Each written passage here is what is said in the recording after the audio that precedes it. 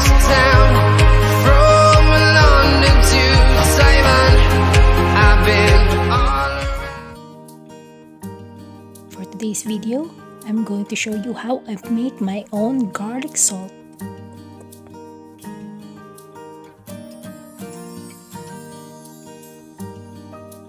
Hello friends! Sa video ito, ituturo ko sa inyo kung paano gumawa ng homemade garlic salt.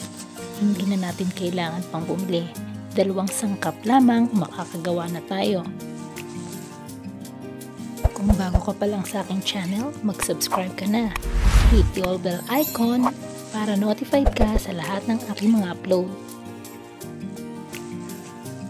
Okay guys, let's begin!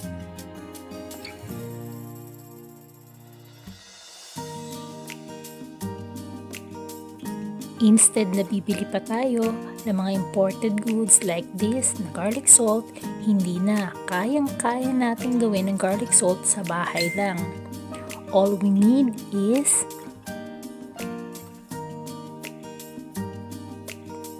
toasted garlic and iodized salt. And of course, gagamitin din natin ang ating smooth chopper from Tupperware. You can also use blender if you like.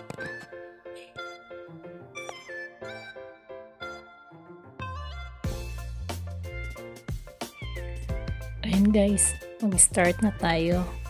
Ilagay natin ang toasted garlic sa container or sa ating smooth chopper.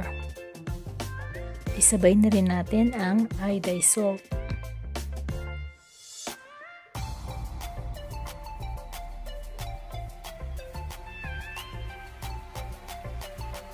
Then cover it.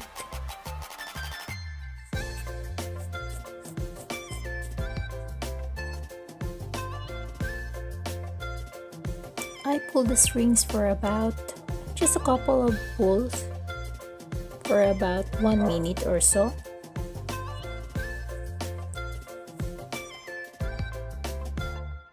You can do it like 3 minutes or 5 minutes, depende kung gusto nyo ay ground or kung gusto nyo ay medyo buo-buo pa ang ating toasted garlic.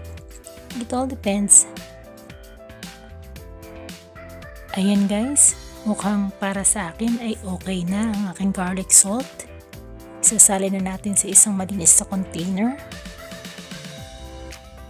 Dito guys, sa ginawa kong ito, I pulled the strings for about 3 minutes. And I guess 3 minutes is enough. Pwede rin namang 5 minutes.